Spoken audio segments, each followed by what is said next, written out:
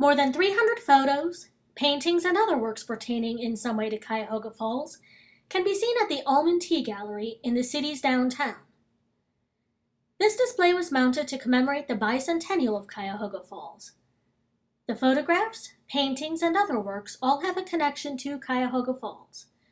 There are 100 images downstairs that gallery owner Jack Richard said he changes on a regular basis, plus about 200 more in the upstairs gallery. If you stop by, perhaps there will be someone or something that you will recognize from the city. The Almond Tea Gallery is at 2250 Front Street. For details, call 330-929-1575 or visit www.jackrichard.com.